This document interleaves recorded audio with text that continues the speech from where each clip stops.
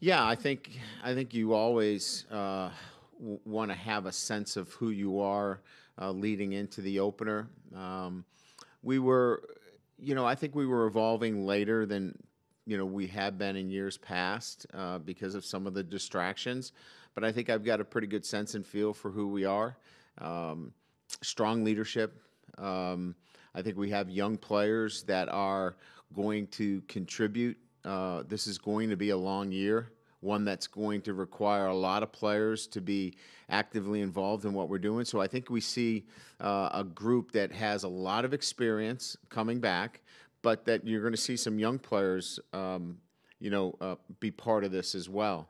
Um, I think defensively, I think I mentioned this. I like the athleticism and the speed, and then from an offensive standpoint, the physicality, especially when we deal with the group that we have coming back on the offensive line. Our next question is from Tim Priester of Irish Illustrated. In December, you hinted that as good as your 2019 team was, your 2020 team could be even better. After what you've experienced with your team the last 6 months, including the last month or so on the field, how good is this team and what is this team's ceiling? Yeah, those were December platitudes after an 11-win season, and knowing that we had plenty of time before. And Tim, you know that. Yeah, I mean, there's a lot of things to like about when you look at the basic tenets of your football team, right? The ability to run the football, to have a veteran quarterback back.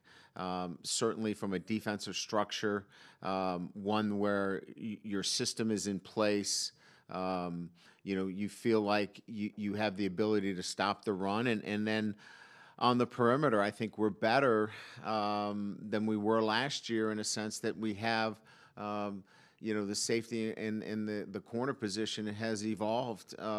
So coming into the season, when your special teams now is returning, you feel really good about where you are, but you got to go play the games. And we were in a different place this year in terms of our preparation than when I made that comment in December.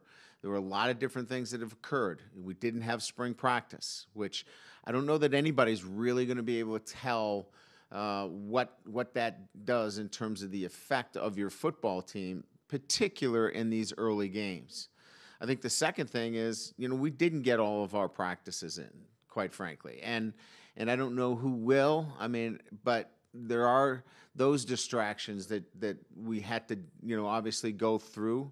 And other teams will have those same distractions. But my point being is those weren't in play in December. But the basic tenets of having a really good football team, potentially a great football team, are in place. And now we're going to have to go prove it.